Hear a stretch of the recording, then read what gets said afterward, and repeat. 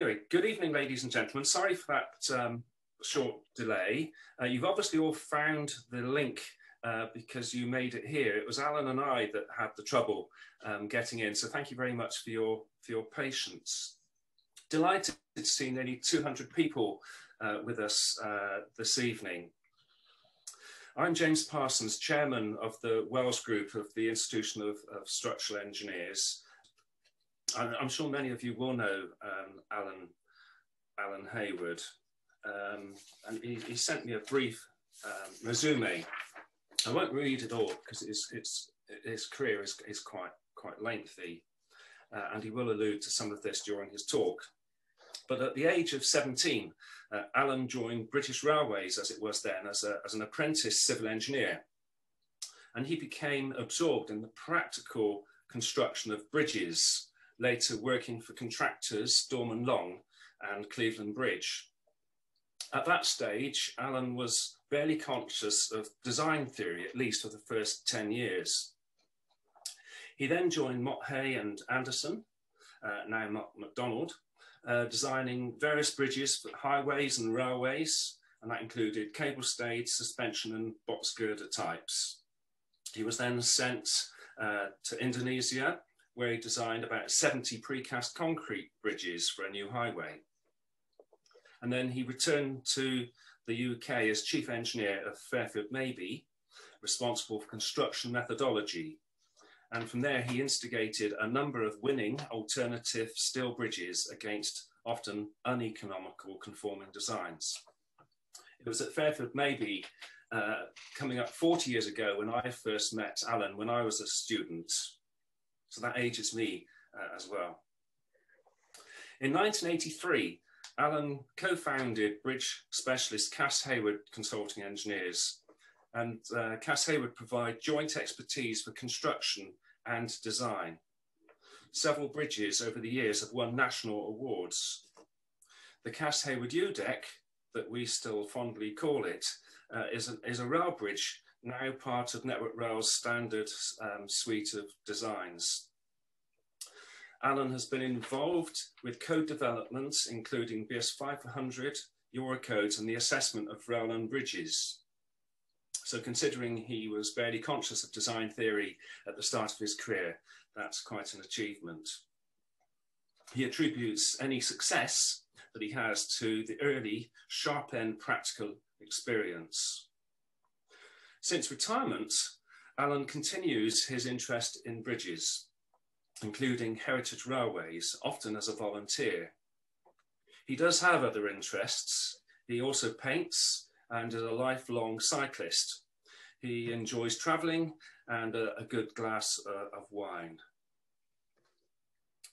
So I'll now hand over to Alan. Thank you for those who polled. Well, good evening, everybody. I'm Alan Hayward, and I'm going to talk about repair of heritage railway bridges. I'm only going to cover the bridges that I've been involved in. There are many others, dozens, if not hundreds of heritage railways in the UK, and all of them have got their own problems and lengths of track and locomotives and bridges and so on. So I'm not going to cover the whole subject, of course, just 6 or 7 railways where I've got involved in one way or another, generally as a volunteer, and then I sometimes call the cavalry in when it's got to be designed properly. There we are. Some acknowledgements, first of all, and just going through the railways I'm going to talk about. The Dean Forest Railway, which is down, of course, South Wales area. Then over to the north, up north to the North Yorkshire Moors Railway. Then the Gloucestershire, Warwick and Steam Railway. The Great Central, right in the middle of the country. Then the Rother Valley Railway down in Kent. Then up north again to the Keighley Worth Valley Railway, famous for the film Railway Children, some 40 years ago, of course. Many of you will know that. And finally, a bit about Barmouth Bridge, which of course is not a heritage railway, but it is a heritage structure. So I think it was worth putting that in. I put names of various people who've helped me for all of this. I couldn't have done any of this on my own. And you'll see some pretty expert names in there.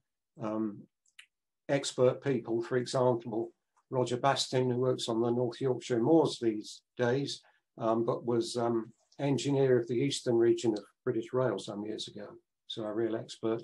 I mentioned John Shreves, who's been involved with a lot of the heritage railways. He's a former Halcrow engineer, but he's still very much involved in the heritage railway scene. And I just mentioned at the bottom, Martin Welsh on the Keighley Worth Valley. The reason for mentioning him is that he designed what was my first real adventure into railway bridges when I was about 23 years old, and we met up again 50 years later, which is quite remarkable. I'm going to try and move on now. Just a bit of back history now. This is the bridge I just mentioned. It's at South Hampstead in London. It carries the Great Central Railway coming out of Marylebone across the West Coast main line out of Euston. And that bridge had to be reconstructed in 1964. It was in bad condition. A really challenging site. It's surrounded on 3 sides by tunnels and on the 4th side by a railway station. So access to the site was impossible except by rail. And any cranes and even a bag of cement had to come in on a train. I mean, there's no way of getting to the place otherwise. Very challenging bridge. You can see at the bottom of the screen there, there's 3-span bridge, and in 3 successive weekends, the reconstruction was done. I did the concept and the construction methods, everything from where the cranes were going to stand, where they supported, and the various things we used by sliding in equipment using Slingsby skates and folding wedges and all sorts of old-fashioned equipment. The cranes, of course, are now old-fashioned railway breakdown cranes, but at the time, the one in the foreground, the 75-ton Cow and Sheldon crane was still state-of-the-art, actually. The detailed design of that bridge was done by Martin Welsh, who I think has clocked in tonight, hopefully. And he did all the detailed design calculations and drawings. I just conceived the bridge and did all the construction side.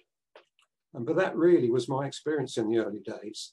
Not real design in the theory, but just how to build the bridge. So I'm moving on now to one of the heritage railways. This is the Dean Forest Railway, which comes up from Lydney going north and is on the lines of, I think I've missed one slide there. Perhaps we haven't. No, we're right. This is a little bridge over a river just north of Lydney, and the railway was hopefully going to be extended north towards Park End in the Forest of Dean, a former coal mining area and metal extraction. And there was a whole network of lines in the Forest of Dean at one time, originally horse-drawn tramways and later converted to railway. And this stretch, in fact, even went over to Brunel's broad gauge for a few years and then was converted back to standard gauge again. This particular bridge, it was soon after I'd retired in about the year 2000, and I found out about this bridge by accident that the railway were worried about it. They were trying to extend the railway northward from this point towards Park End from Lydney. And they were worried about this bridge, the condition of it. They'd actually ordered the new timber deck for it, but wondered what to do about the steel beams, which were in a pretty shocking condition. And you can see here where they took the timbers off, the edge main girder very corroded. And some of the cross girders are in fact hanging from the main girder, which is always bad news, hanging from rivets is something pretty bad practice. But the thing had lasted a long time anyway. But the steel beams were in an atrocious condition. So it was what to do about it. And they decided to call me in. So what we did is have some new steel beams made, which we had galvanized for long life, and put them in place of the existing ones. And to relieve the edge beam, the green beam that you see, of load, we introduced a different arrangement of steelwork, so you never put any load on that edge girder. It would just be repainted and repaired to some extent, and to reflect the general appearance of the structure. But all the load bearing for railway traffic is these galvanized beams. And then the timber floor was put back on the top. The old bridge was pretty crude in many ways. There were no bedstones to rest the beams on. They were literally just into the masonry, which was pretty random sort of masonry. And I've often wondered why these old beams didn't just slice their way down the abutments like a knife through butter, but they didn't. So what I decided to do was put a substantial steel pad underneath each beam to spread the load, and then just build the thing in. A bit crude. The railway were worried about getting things going quickly, so that was the solution. And then the first public train ran sometime in 2001.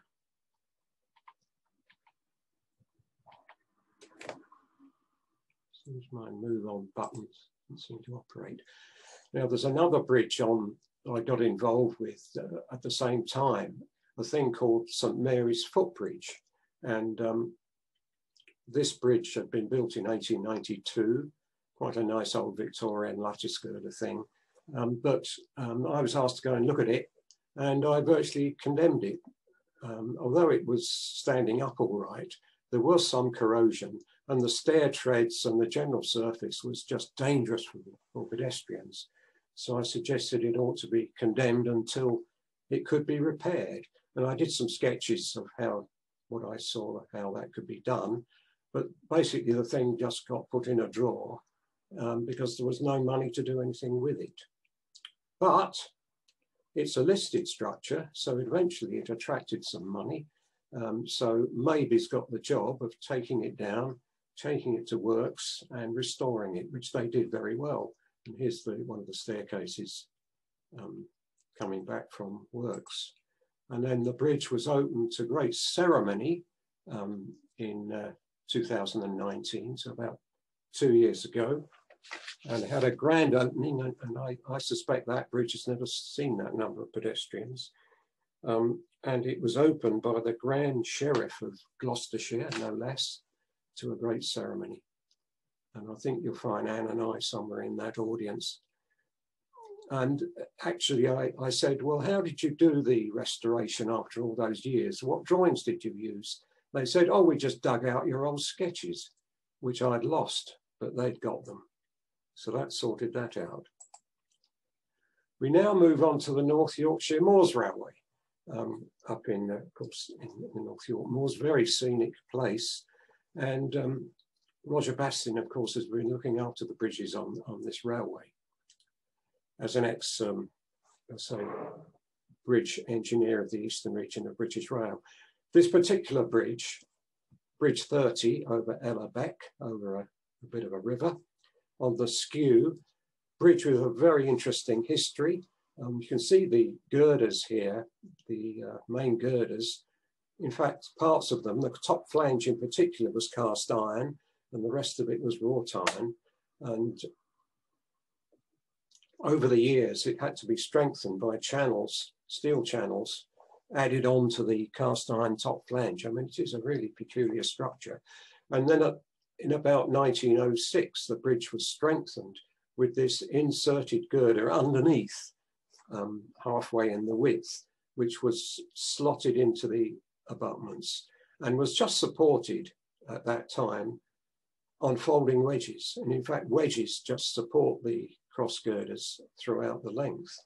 And the thing is really a mess, I suppose you could say. The longitudinal timbers for supporting the rails had been strengthened up with beams either side there. And the bridge was had a lot of problems with maintenance.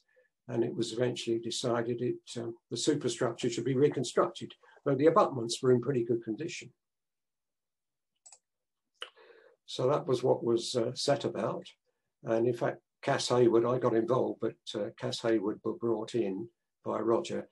And so how do we do the reconstruction? It was going to be just a single track, whereas originally the bridge had been double track. And you can see below the cross section that it was decided upon using composite girders with a precast deck on the top, a much more modern form of construction just for single track. So you might, where did that cross section come from? Well, it came from 1963. I was resident engineer on this bridge at Bushy on the West Coast Main Line, and you can see a very similar looking construction, two girders underneath, precast units. The shear connection is by these little beams welded on, whereas today we'd use shear studs. But other than that, it's much the same. The novel feature was using a forklift truck to erect the precast units. That was pretty way out at the time. It's been done since on a few bridges. And other features here, this was replacing old wrought iron box girders from Robert Stephenson's time. Other novel feature you may note is the use of interlacing of the tracks temporarily so that one track is reconstructed at a time. So that was where that came from. There's nothing new under the sun. They say you should ignore what your fathers did, but go back to what your grandfathers did. That might work. So you can see that 50 years and more later, a very similar looking construction, a rather modern looking forklift truck, and the precast units are somewhat updated, forming robust curbs to prevent or control derailments. And the shear studs are, of course, welded studs from the modern area which came in the 1960s, I guess. The other feature is the use of this rail crane, a Kirov crane, of which 3 were purchased in about 2005, mainly for permanent way work on the railway rather than bridge work. But they've now been used quite a bit for bridge work.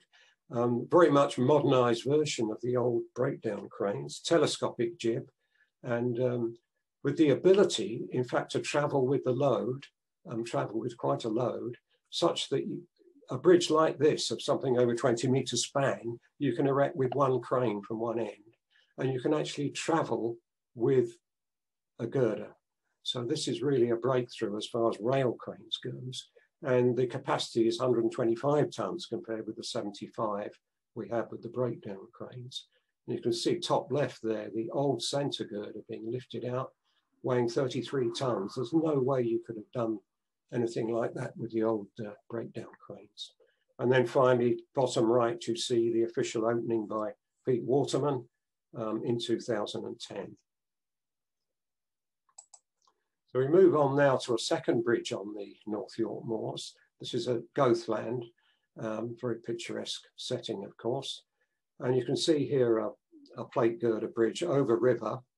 And this was getting into bad condition. Roger, in fact, said, we'll reconstruct this one. Let's call in Cass Hayward to do a design and sort it out. But this siding on the left with the wagons with sleepers on, that was going to carry very little traffic on just a siding, so we would leave that as it was.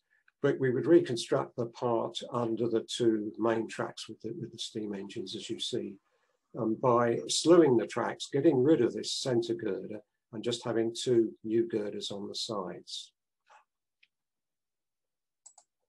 So here you see the reconstruction with the 2 tracks slewed together so that you get the girders either side there, and leaving the old construction carrying the siding. 20 metre span with quite a skew on it. I found out that nearly all the bridges we have problems. They're either on skewed track alignments or they're on curved track. Something about that. Here's the bridge, the old steelwork being taken out, which was in pretty bad state. On the right, you can see what was supposed to be the bearing. Most of these old railway bridges didn't really have bearings as we understand them now. You just landed the girder on the masonry of the abutment, often with 2 layers of felt, as here, or possibly a sheet of lead, or nothing much, a thin steel plate perhaps. But you can see here, it's all survived. I do wonder sometimes, do you really need bearings to bridges? I think they got their merit, but I think we overrate them. And of course, the mood now, modern era, is to have bridges without bearings at all and have integral bridges, and you in fact make your superstructure monolithic with the abutments, which is a good move, of course. Bearings are maintenance, can be maintenance problems. You can see here the new steelwork being trial assembled in the works of Cleveland Bridge, who were the steelwork contractor, the top firm in the country, of course, for big steel bridges. And a trial erection or trial assembly like this is an absolute must for railway bridges to make sure everything fits together. And if it doesn't fit, you make it fit by means I will not mention, sometimes unorthodox. One feature of this bridge, you see the trimmer girder under the end, supporting what we call the trimmed cross girders, the short ones. And this I call a sit-on trimmer, which I've used on a number of bridges. The merit of it can be that if you want to put your bearings in different places, which you sometimes want to, if you want to put them inside of the girders, or sometimes on the outside, if you're building a bridge and the foundations you want to be built clear of rail traffic, you can extend your trimmer out as a cantilever and support the bridge in that way. So it's a very useful technique. And the other merit is where the trimmed cross girders sit on the sit-on trimmer, the connection is very simple. I mean, you just sit on with about 4 bolts. It's not complicated at all. Notice that as well, the permanent concrete sill supporting the bridge has been included in the trial assembly. That's another very good feature. And it's something Cleveland have turned their skills to in also manufacturing items like this, the concrete items, although they are mainly a steel firm. Here's the bridge erected and permanent formwork between the cross girders ready to be concreted. And the bridge again assembled, the deck now concreted and to be waterproofed. Waterproofing is something very important on bridges to prevent corrosion and proved to be a nasty point on some old bridges which haven't been waterproofed. And here's the bridge. 25th of March is a bit of in 2000 and last year, 2020. That was about the first or second day of the big lockdown, of course. So lucky to finish the bridge at that time. And I haven't got a picture of the first steam train to cross. So Picasso got out his pen and ink and watercolours, and this one may get hung in the National Gallery, but I shouldn't think so. Moving on to the Gloucestershire and Warwick Steam Railway now, in the Cotswolds, of course. And John Sreeves, who I mentioned earlier, who was involved in a lot of these heritage lines, we got involved with him, and he's done several bridges on that line. We've been involved with at least 2 of them. This is a very small one, just across a farm track. And that was giving cause for concern and its capacity. Now the cross-section of it had steel troughs, so the sort of thing was rolled by Dorman Long from about 1890 or so, with just concrete topping. And it was somewhat corroded, but not too badly.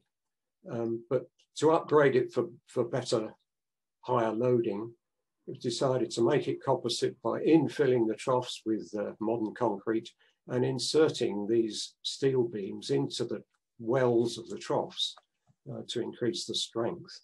And to make the whole thing composite, there were various bolts connecting everything together. And then the thing was filled with concrete. And at the ends of the bridge, the concrete was turned down behind the abutment. That's quite an important feature, with the waterproofing over the top and down the back, to run any water off the back and into a proper drainage. That is a very desirable feature on these bridges, to take the water away from where it can do damage. Another little bridge, a little different this one. Top right, you'll see that the track is carried on what we call longitudinal timbers. That is a large bulk of timber beneath each rail, resting in a trough, a steel or wrought iron trough. And you can see bottom left, the timber's been taken out, and you can see the construction of the trough. And of course, in that condition, the timber gets very wet, and you get water collecting in the trough. Corrosion occurs that you can't really see. The timber rots, and it's just a pretty bad construction, really. There's not a lot to prevent track spread or gauge widening, which can cause derailments. There was quite a bit of corrosion at the ends, bottom right, of course, you can see. Notice in the top left elevation, there's very little construction depth. In other words, the depth from rail level down to soffit, very small. That's if you like, the advantage of this type of construction. It's very shallow, but of course, in reconstructing it, you can't do anything else. You're stuck with troughs or something very like it. The most important design consideration I've ever found in bridges is construction depth, CD we call it. The CD is usually critical on any bridge, and it really decides the form of construction. Now, I've mentioned that longitudinal timbers are bad news. I'm very conscious of that. I was an expert witness on one, the Bexley derailment in 1995, a heavy freight train which was going too fast, travelled across this bridge and just split the longitudinal timbers. The rail spread apart and the train derailed, and 4 people were badly wounded. And there are several features of this. The timbers were rotten. The train was going too fast. It was doing nearly 60 miles per hour instead of 40. The wagons, which should have been one wagon instead of being 100 ton, was 130 tons. So all the features for producing a derailment. I usually find in these accidents, there's always more than one cause. And of course, there are 3 causes here. But the main ones was the condition of these timbers. You can see in cross-section there was a model made. And you can see that the timber was actually formed of 3 separate timbers, supposedly connected together. Well, there wasn't much connecting them together.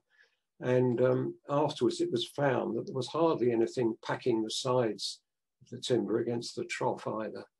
So it was an absolute recipe for a pack of cards failure, if you like. And that's what happened. Just a point in expert witnesses. Lawyers will always defeat you, their magic with their words. But if you produce a model, they can't really argue with that. They don't know how to. So there's the, as the bridge was, is above there. You can see it carried 2 tracks at one time. We had to put troughs, new troughs back, but the difference is the troughs are in fact just consisting of 2 separate beams with a space below, so water can drain out, and the timber is supported by some little cross members. So at least water can drain away, and there's a chance it may have a longer life, but it's still not an ideal form of construction. Well, I'm going to move on now to the Great Central Railway in the middle of the country.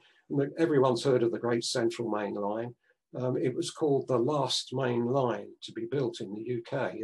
It was the last one before HS1 was built, of course.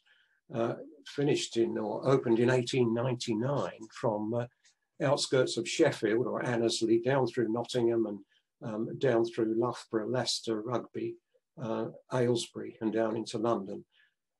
1899, when most of the main railways had been built, of course. So this one came along as a bit of an interloper. And certainly the Midland Railway, this is the one underneath, London to Derby and Nottingham and Sheffield and so on. They didn't really want the Great Central, but they said, well, if you're going to cross us, you've got to have a 4-span bridge, because we might want to widen to have more tracks in these outer spans in the future.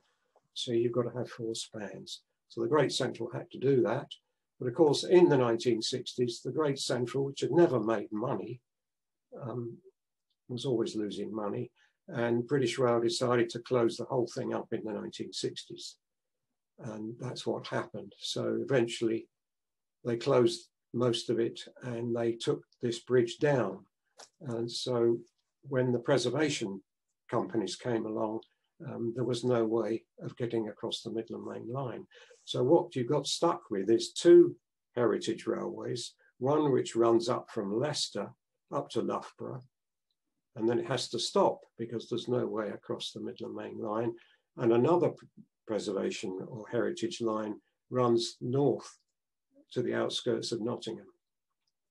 The total length is about 18 miles. So you've got about 8 miles on this southern section and about 10 miles the northern section. The great dream of these heritage railways is to join the whole thing up, and that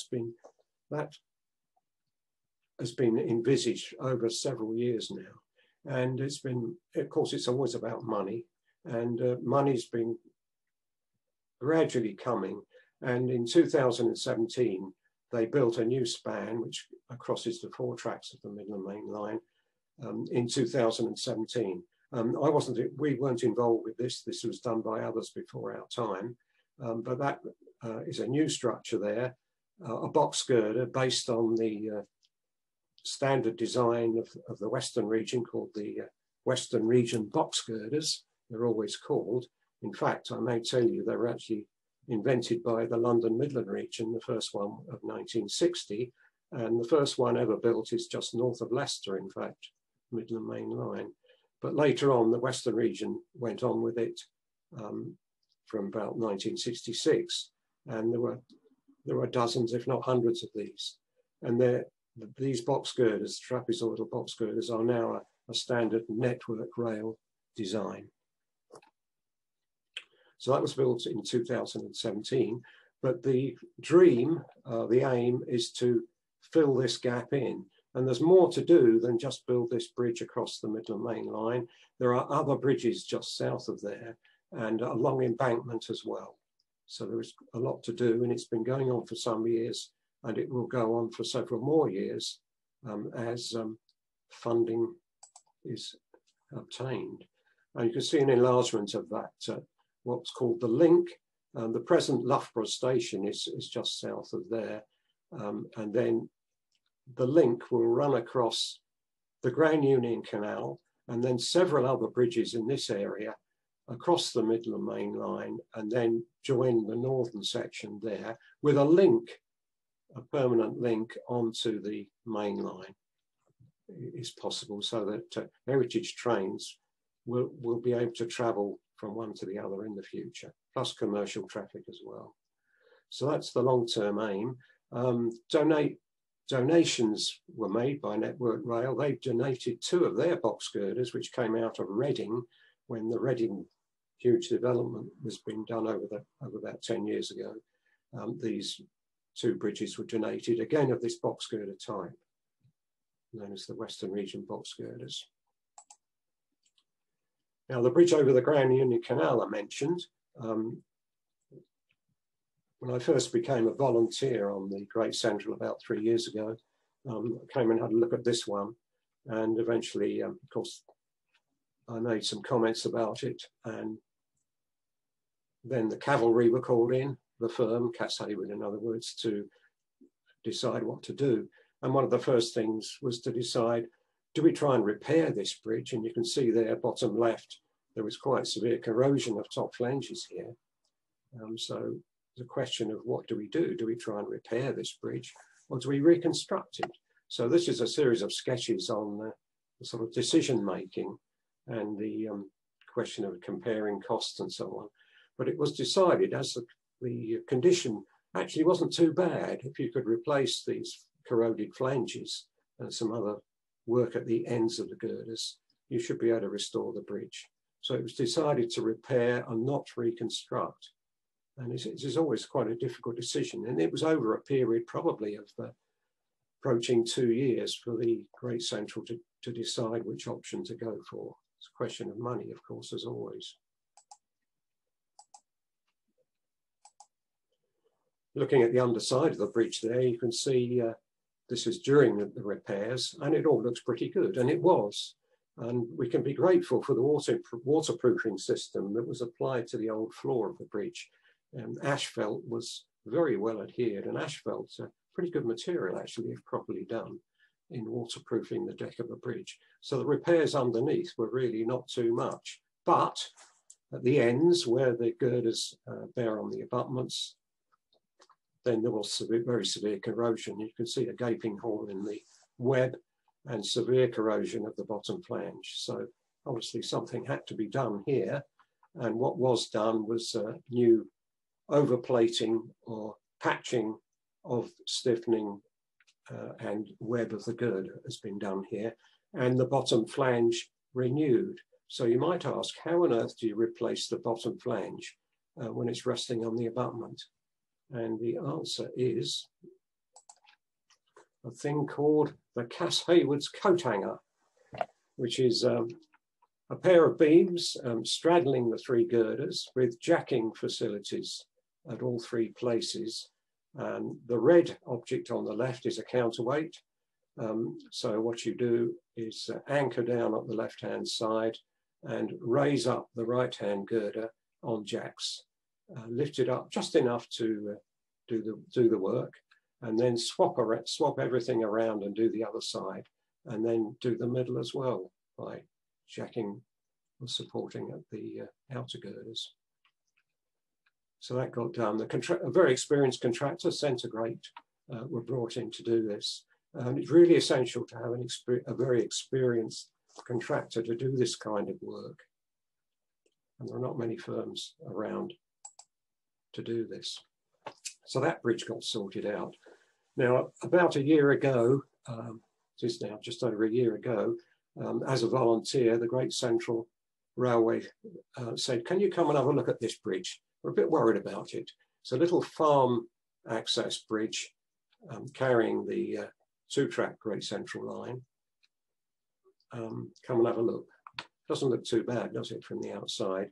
And the bottom right photo is sort of condition of it just after British Railways closed it. So it's steel girders from 1899. Now, of course, that was the start of steel. Steel was first used on the Forth Railway Bridge in 1890, but it was in the early days of steel. And the Great Central were quite astute about it. They decided to use steel, but use the working stresses of wrought iron, which were only 5 tons per square inch, whereas in steel they could have used 6.5 tons per square inch. But very fortunate that they had this attitude of being a little conservative. And I think we can always be grateful for the Victorians to having conservative approaches, which means that the bridge has perhaps a higher factor of safety than we would use now. So I went up a ladder with my torch and my chipping hammer and hammered away and explored around the ends of the girders, partly concealed by these ballast walls. And this is what I found: gaping great holes in the webs.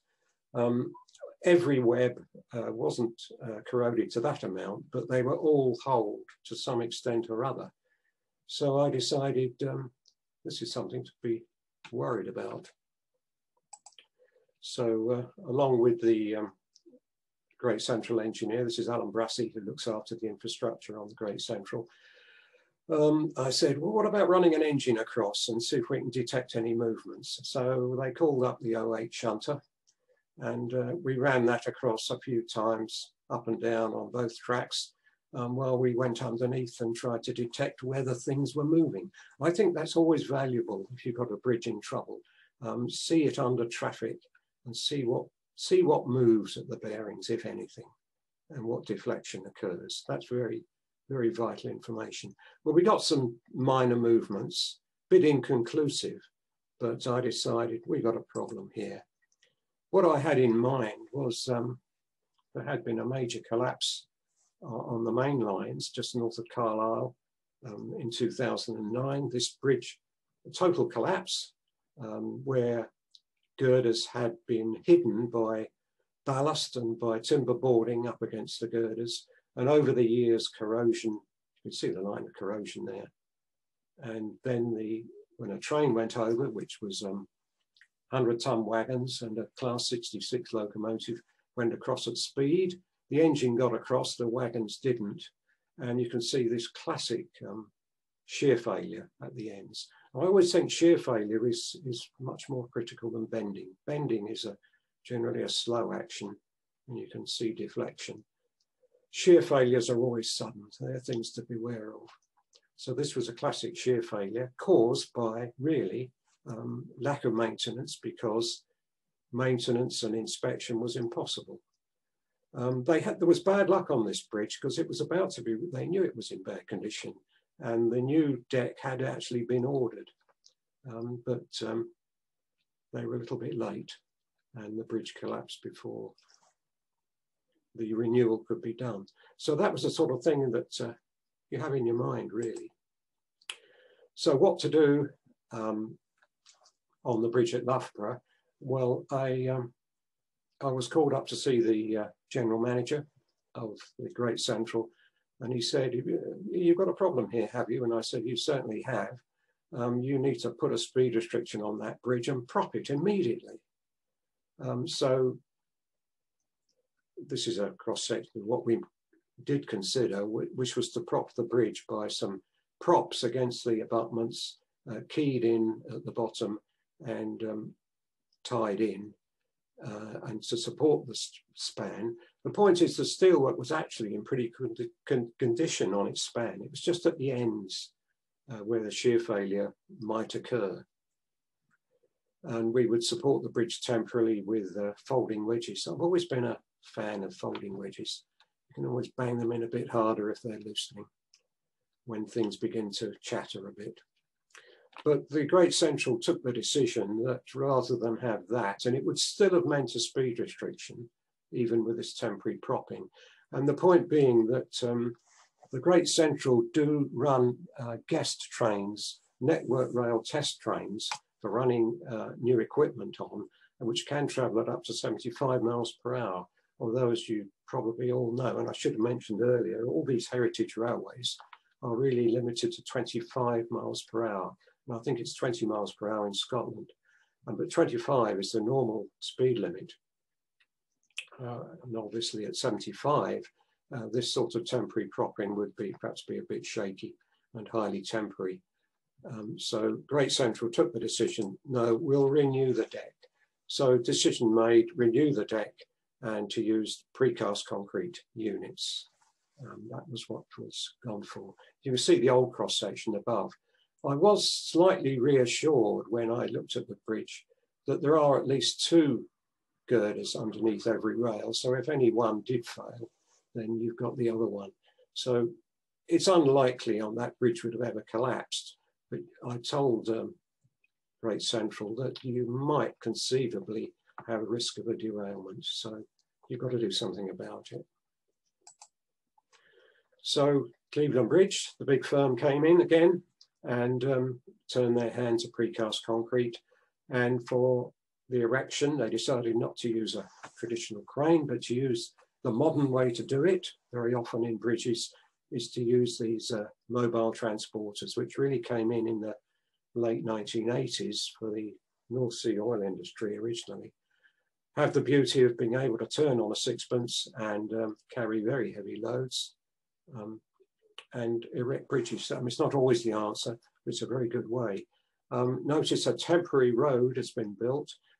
That was pretty necessary. This was a rather boggy sort of farm track to bring the bridge in. I know of 3 bridges that have had problems using these mobile transporters. One was in about U2001 near Shrewsbury. It's a bridge we had actually designed. And the bridge got stuck while it was being installed in very rainy weather. A similar thing happened in around the 1990s, removing a concrete bridge on the M4 just east of the Severn Bridge. And again, one of these transporters got stuck in the mud. And last year, another one got stuck near Bristol, a rail bridge, a very heavy structure. again, in all three cases, very rainy weather in the days before, and ground which was not really suitable. So very important point. Although on this bridge, we're only carrying about 70 tons here. I mean, it's a lightweight. Even so, it was worth producing a proper temporary road. And Cleveland Bridge very responsibly did that.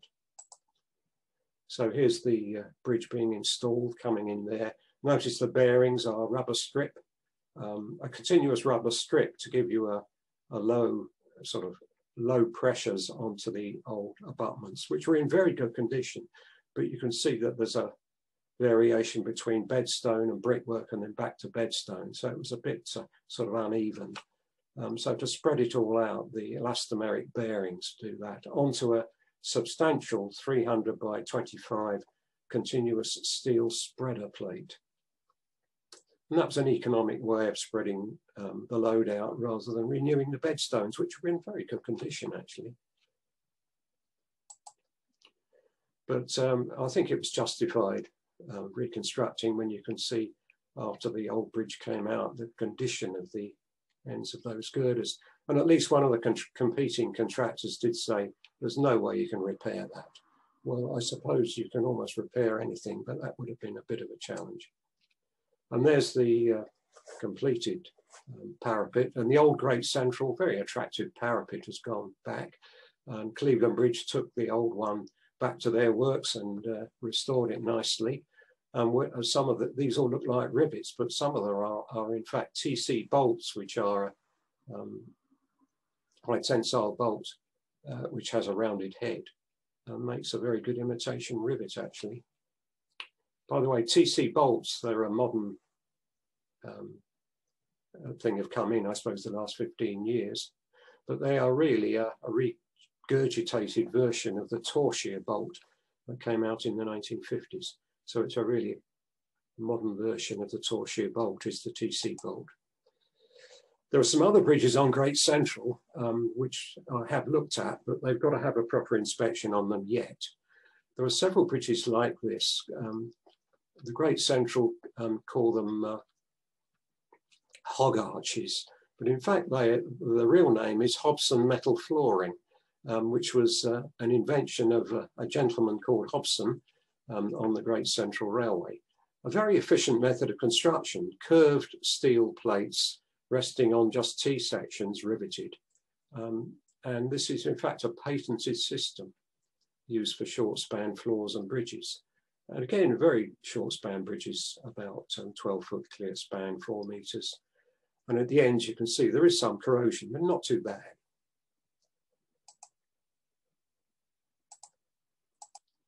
And this Hobson metal flooring was in fact patented by George Hobson in connection with the Liverpool Overhead Railway. He had a lot of irons in lots of fires he did. But he worked with Sir Douglas Fox and Partners on design of the Great Central London extension in the late 1890s. It's a very efficient method of construction actually, but used in floors. And that's not actually outdated today if you were to use that. Quite a good system. Now this is some repairs that are only just envisaged, but if it's proven that the condition of it requires it, and the loading is inadequate, we had in mind casting a concrete slab over the top, making it composite with the arch to improve the strength. But certainly at the ends where we rest on the abutments, it might be an idea, if necessary, and the corrosion is there, to just plug the end with concrete, just plug the end of the arch really to get the load onto the abutment. That may be all that's necessary. It may be on some of these, there's nothing to do at all, but this is just something we're considering. Well, I'm moving on to another railway now, the Rother Valley Railway, which is really going to be a future extension of the Kent and East Sussex, which is a light railway, if you like, down in Kent. To complete that into the town of Robertsbridge, the idea is this short extension called the Rother Valley Railway to join the whole thing up. And there are several small bridges there. this is an area very prone to flooding, and I've been doing some other considerations of building new bridges, not out of bridges, but by just multiple concrete pipes to form pipe culverts, really, maybe a way of doing it. But some of these bridges have been replaced that were in bad state, and this is one of them, Bridge 5 at Roberts Bridge.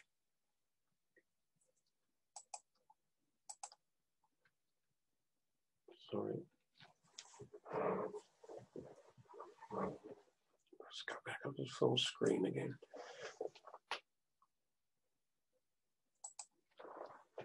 And what's been done here is to replace the decks, which are in a bad state, by recovered girders from a bridge at Staplehurst, also down in Kent. And Staplehurst is a somewhat famous place where there was a derailment in 1865 on longitudinal timbers, I may say, with cast iron trough beams, and the timbers were being replaced at the time. And as they were replacing them, a boat train came along they weren't expecting, which was not in the schedule, and ploughed into this bridge, which was, the rails had been partly removed, and the bridge collapsed under the train. Some of the cast iron girders collapsed and the train collapsed, but who was on board other than Charles Dickens? And Charles Dickens has written about this, and you'll find this written up in other places. A quite famous derailment. So those cast iron beams had to be replaced by these beams, which in turn were replaced by precast concrete some years ago. So the Rother Valley were able to take these on, and 5 bridges have been replaced using these old beams. You can see these cleats where the longitudinal timbers ran, but that's been replaced by ballasted track. So it's quite a good use for those beams. And you can see one of these bridges here. And in fact, at this one, the abutments were in terrible condition as well and had to be replaced. And the abutment is actually formed of a complete U-trough. So the concrete runs underneath. So it's a complete U shape in situ concrete. And then the new, or the second-hand girders are just with new cantilevers forming walkways. And another second-hand arrangement. About 10 years ago, I happened to be travelling on a train through Reading, where the extensive new works at Reading were being done. And I saw this bridge, which looked as though it was about to be demolished and taken out at a place called Cow Lane, just west of Reading Station. And I saw the span of it, and that looks about 10 metres, and the skew of it looks about right to a bridge there, thinking of down at the Rother Valley. So I looked into it and managed to get the drawings out of a network rail, and it would pretty well exactly fit what Rother Valley wanted. So I had a meeting with John Shreves, who was involved, and the other people, the contractor working at Reading, and it was agreed to contractor would sell these girders, stick them on a lorry and take them down to Kent. So that's what happened. At the moment, they're still being stored in a yard waiting to be used, and they will be used on this further extension of the Rother Valley, which is rather delayed at the moment through planning permission. They're trying to get across an A road as a level crossing. So there's a lot of opposition to it from the Department of Transport, but that's hopefully coming along. I'm going to move on now to the Keighley and Worth Valley Railway, which is quite a short railway, very picturesque up in Yorkshire, which was the site of where they filmed the Railway Children in the 70s, of course. And I'm not involved with this bridge, but over the years, Keighley and Worth have done some quite responsible bridge repairs. And this one goes back a few years, is quite a large span arch over a river here, where frost damage had occurred. And you can see I removed quite a few of the bricks from the arch there at the edge, and some spread of the spandrel walls.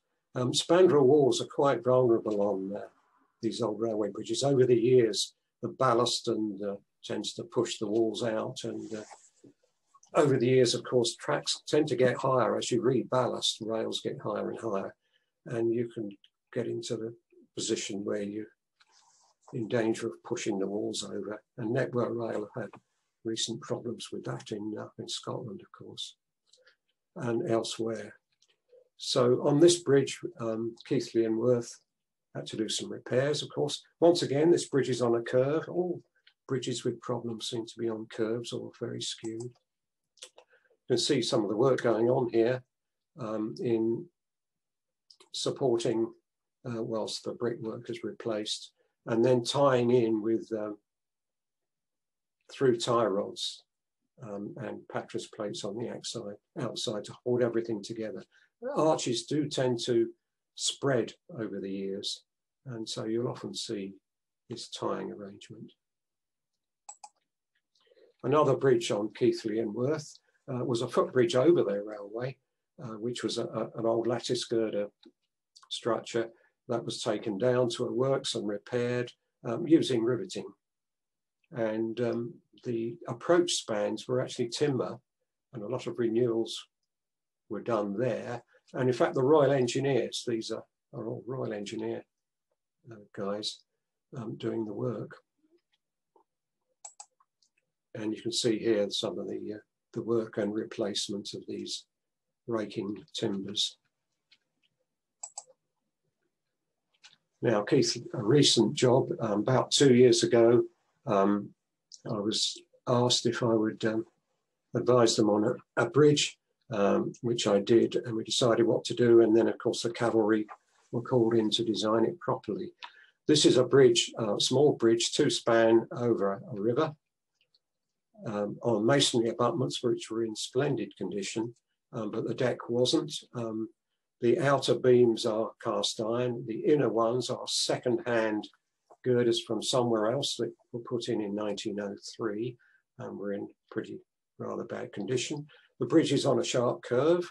The timber floor was totally rotted. I mean, that obviously could have been renewed, but it was decided in view of the vulnerable condition of the bridge, and if a derailment occurs on this bridge on a curve, sharp curve like that, of course you're in trouble. So it was decided to reconstruct. And of course, flooding is a problem, and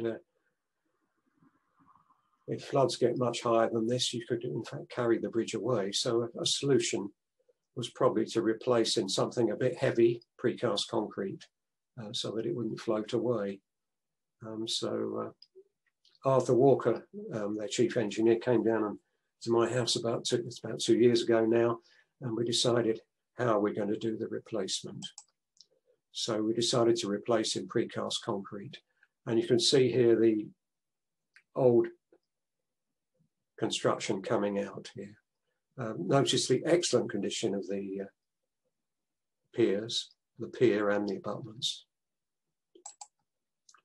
And the new deck was made here, was made by a specialist in Newark or Tuxford, and used the shear key deck system, which is a series of precast units with concrete stitch joints, and we call that a shear key deck. And Arthur Walker there, you see, who was chief engineer of the railway at that time, he's now retired, except he's still working. The shear key deck system, I think, is an excellent system.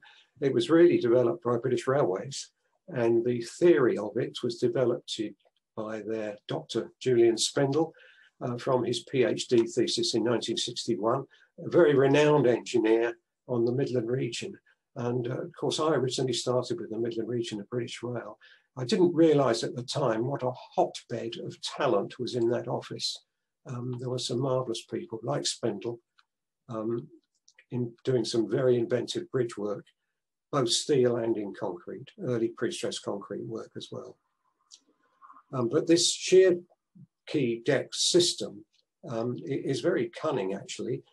These precast beams are, the theory of it is the joints act like hinges, or if you like, they act like spring door hinges, if you like.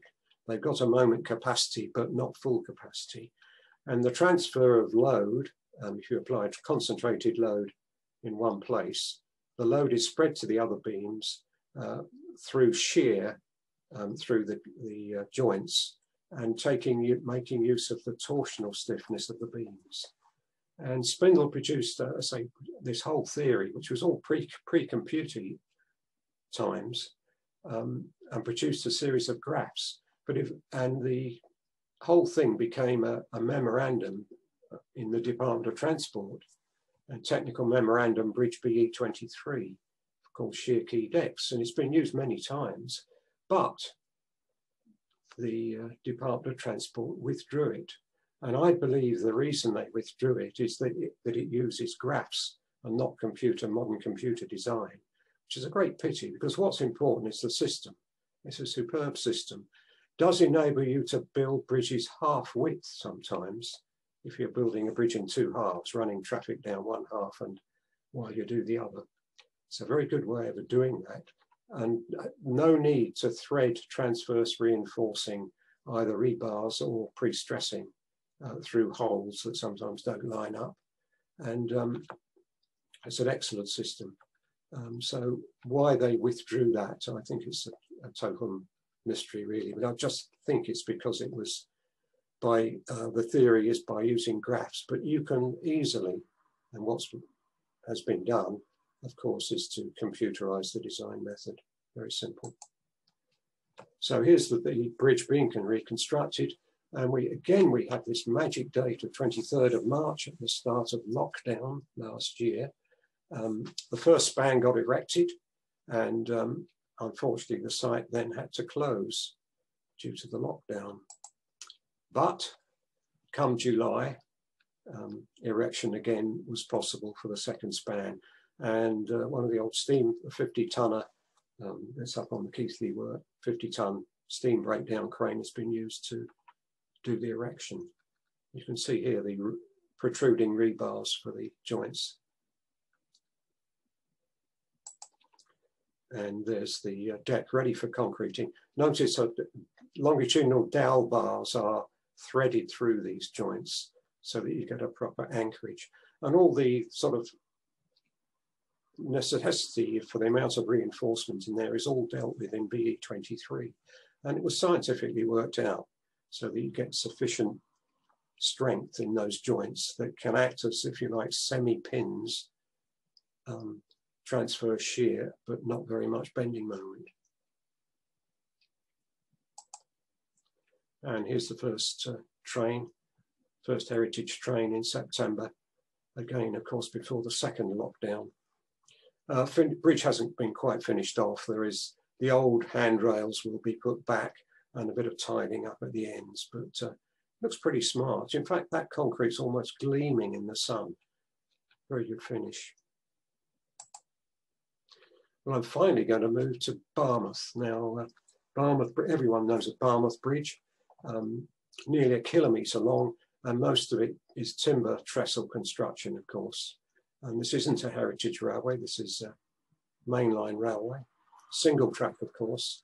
Most of the Cambrian lines, as they're called, originally it was the Cambrian Railway years ago before it became the Great Western Railway in 1923 and then nationalised in 1948.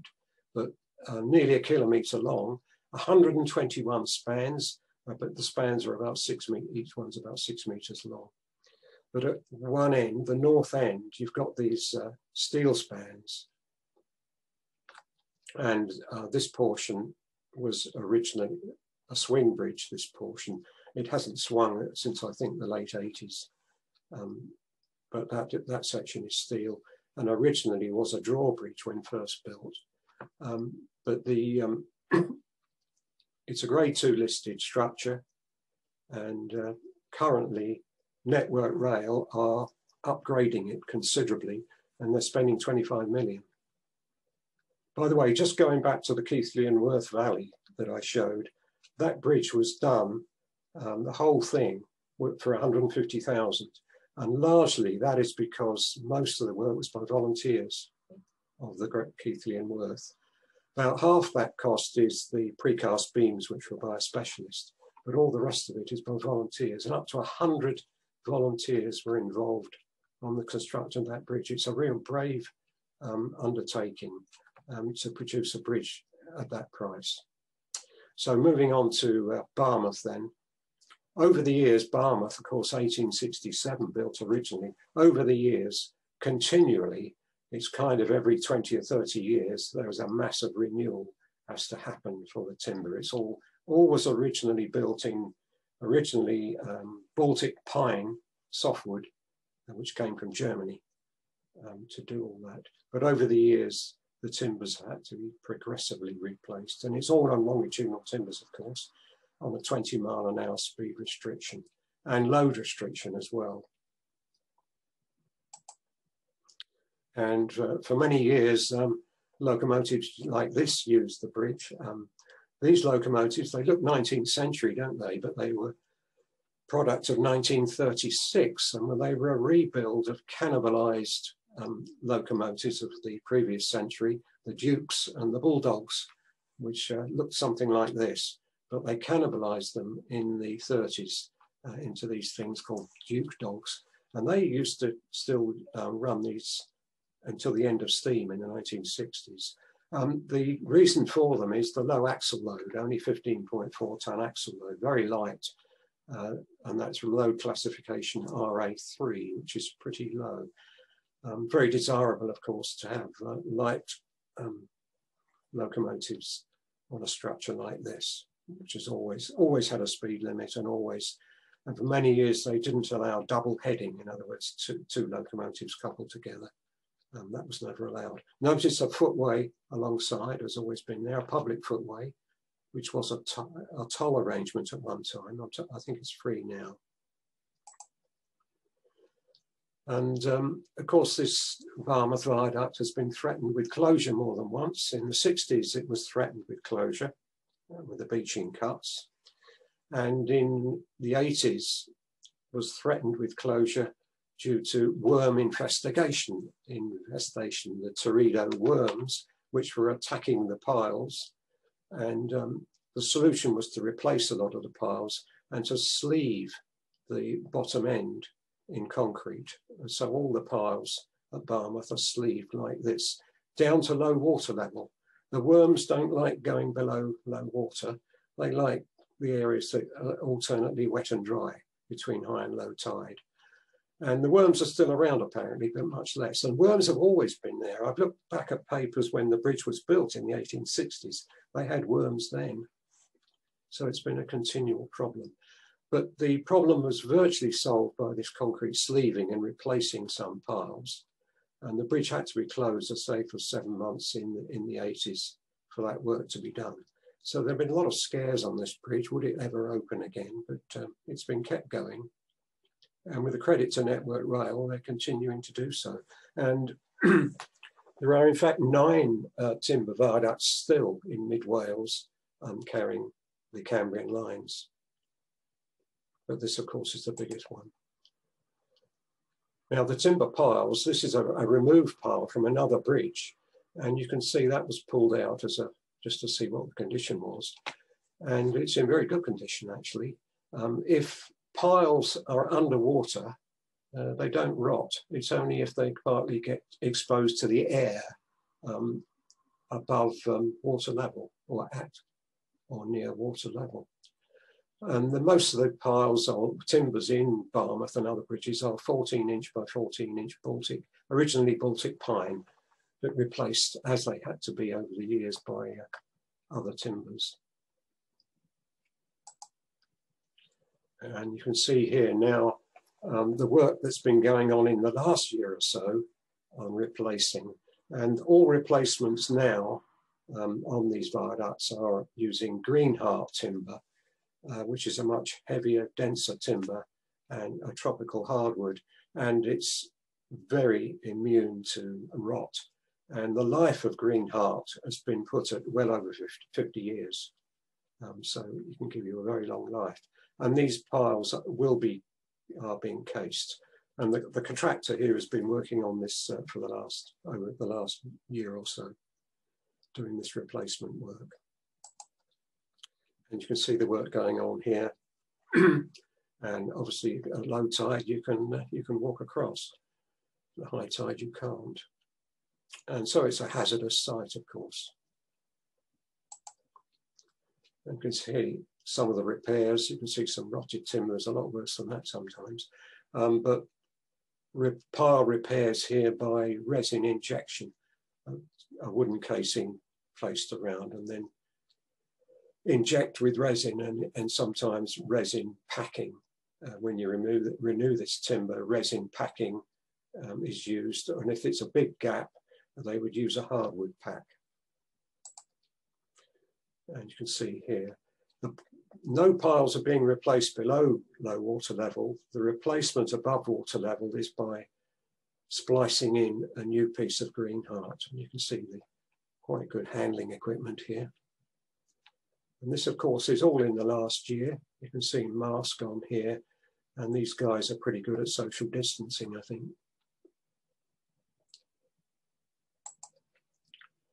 And how is timber replacement done at a pier? This device is used, travelling. There are two of these, I think, on the bridge. These were manufactured by Maybes, is a device which spans from a pier to that pier, and the pier you're working on is in the middle. So that is relieved of load, and you can then jack up and work and replace members at that pier. So this device moves from one pier to another to do the work, and Griffiths here are the main contractor. So now the metal spans are also going to be replaced.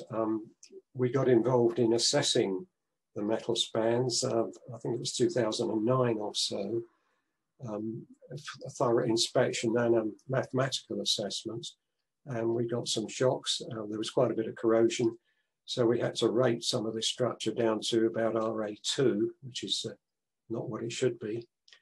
So Network Rail have eventually made the decision to replace the metal spans, but as the historical people are involved, it's being replaced on a like-for-like basis, so it'll look the same, but the replacement will use modern welded fabrication rather than the riveted work that's there at the moment, with certain simplifications. The piers, incidentally, are in pretty good state. These are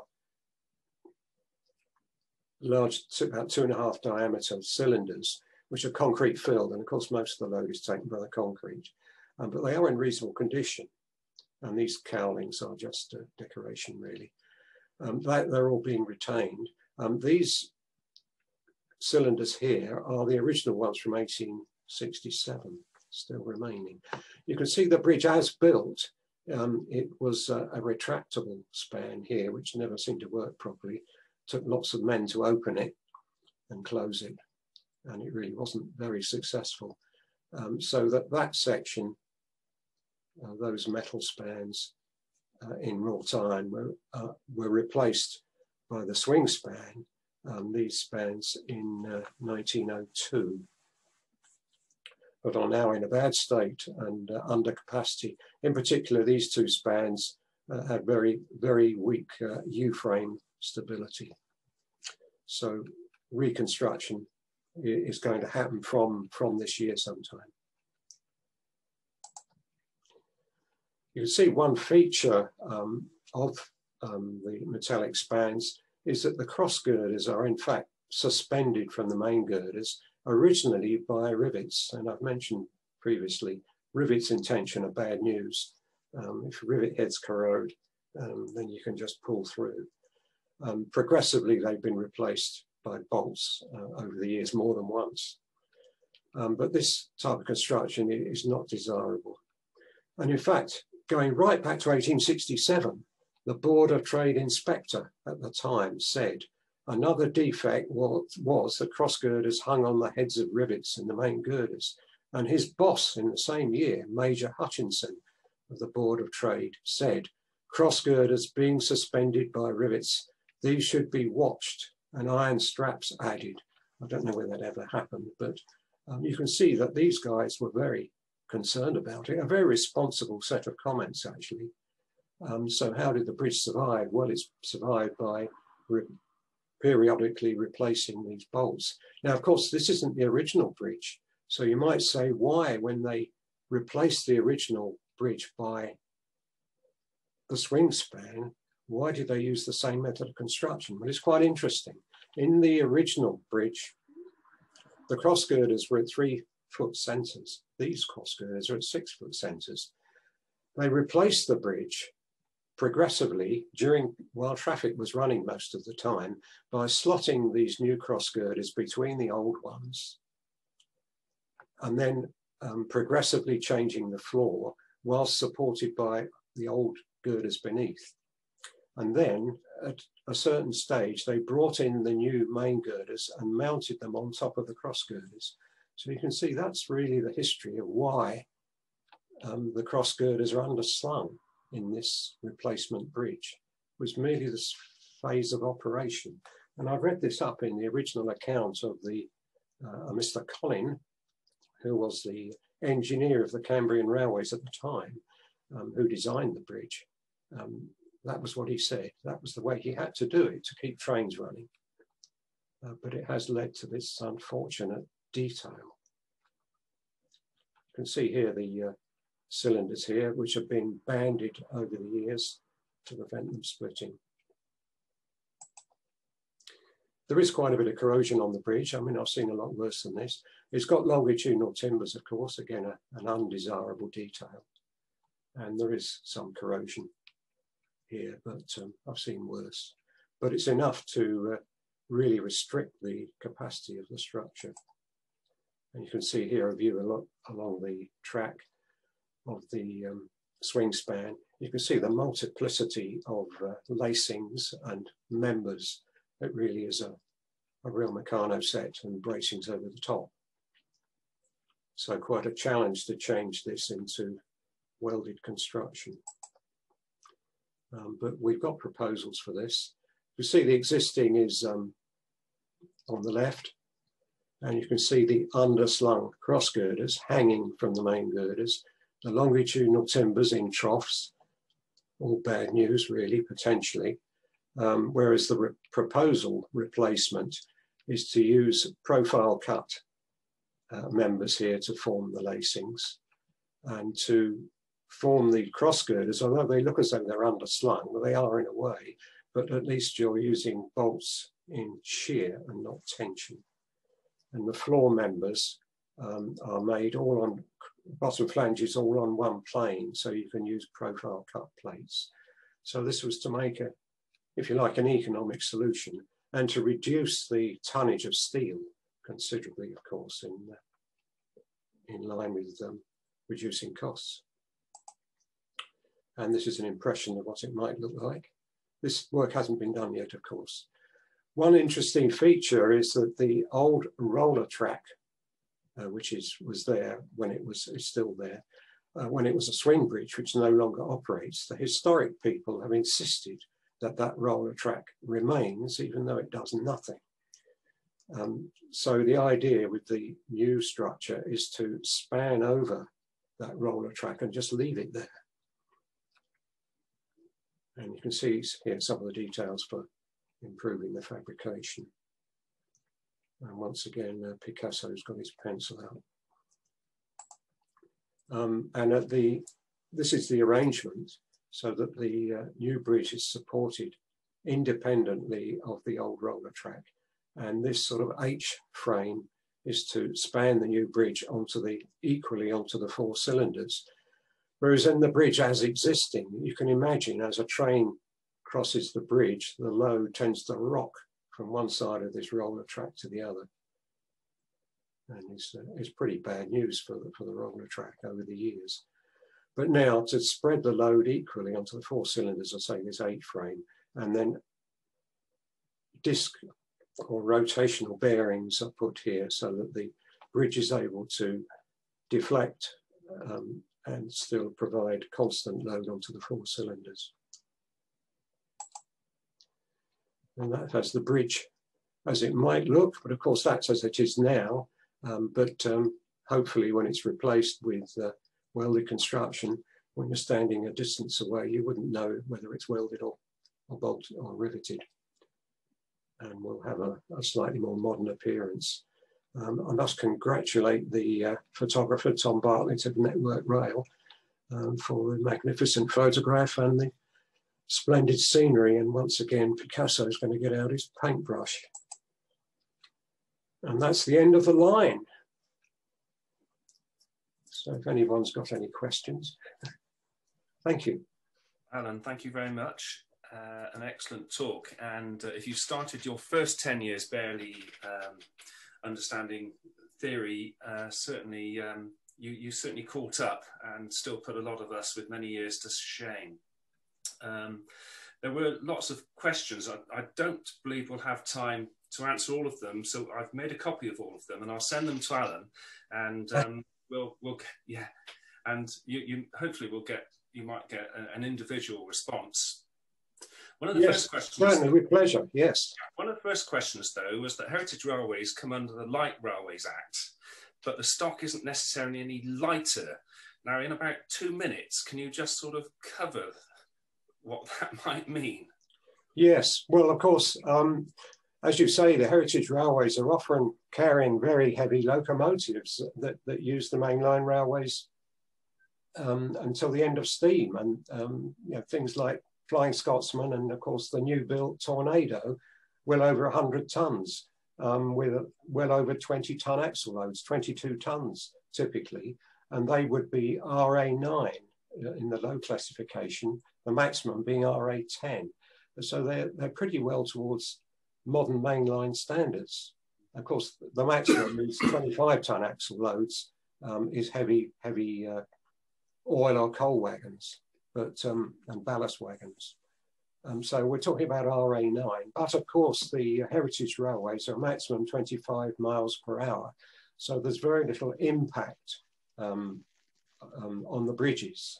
And of course the hammer blow, which steam locos apply, is only at this reduced speed of 25 miles per hour. So the loading, in fact, is not too bad at all.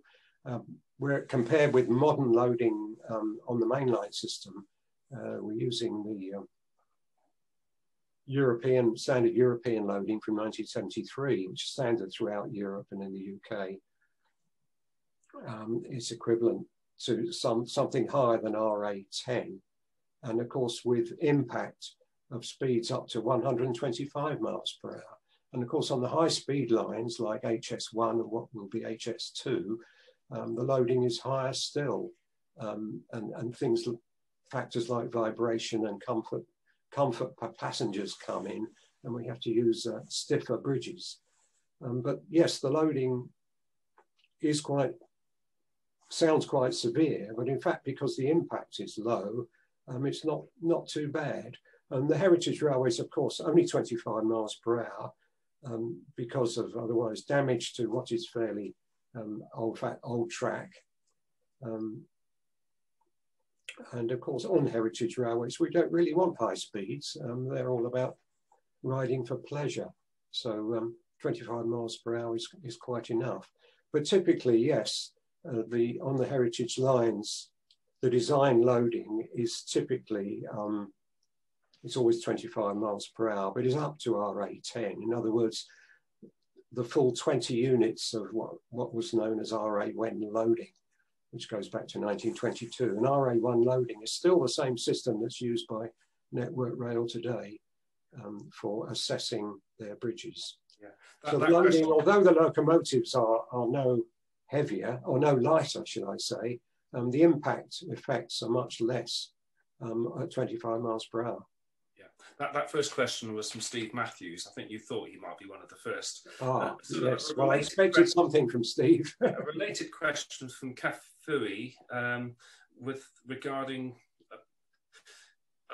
because a lot of the older bridges are still there. So he's suggesting we're currently enjoy the conservatisms that were built into assets by the Victorians. However, current designs tend to be lean. So Alan, do you think current design would benefit from some more fat for the benefit of future generations? Well, they might do. I mean, we're using very sophisticated design methods now, and we think we're getting everything exactly right, which we are, but there's no margin for future changes. The changes being corrosion for one thing and general degradation, And we haven't got much built in for that, whereas the Victorian bridges, I mean, the steel, for example, 6.5 tonne a square inch, very low, and that's typically a factor of safety against total failure of 4.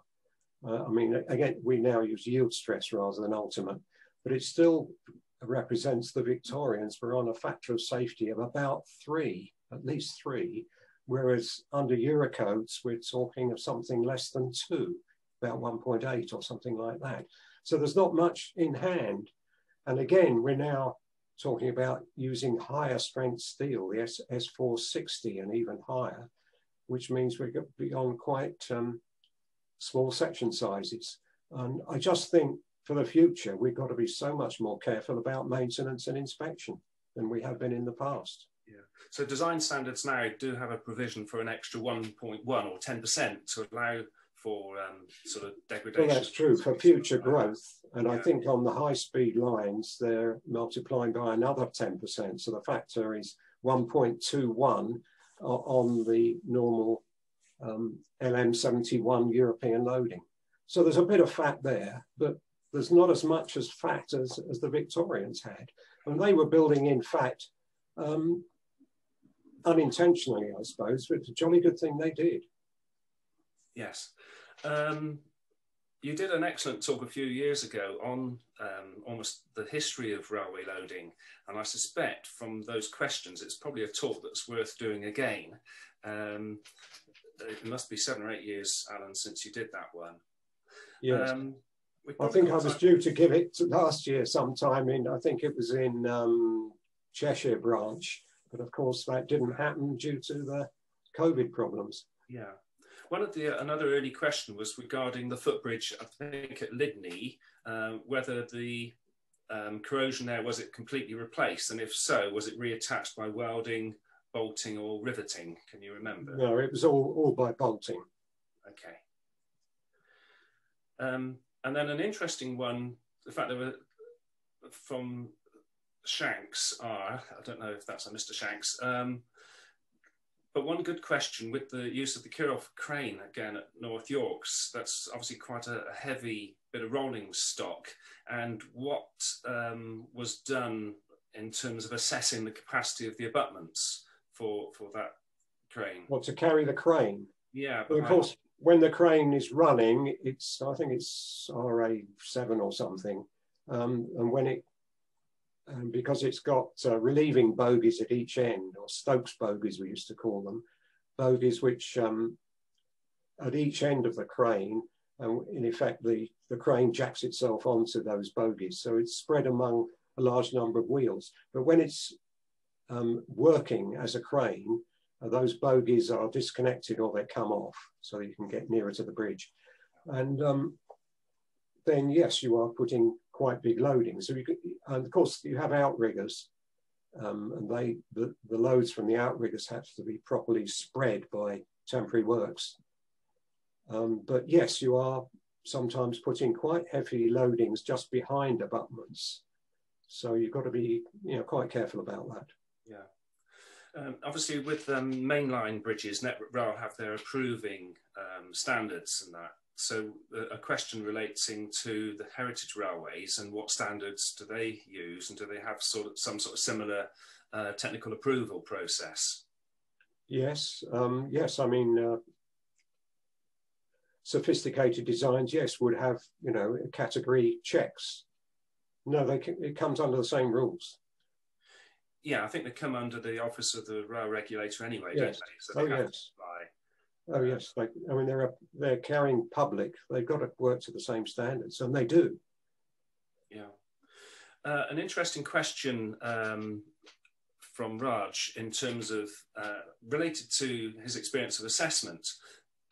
You've referred to deterioration and corrosion, and that's led to a lot of the superstructure replacements that you've demonstrated.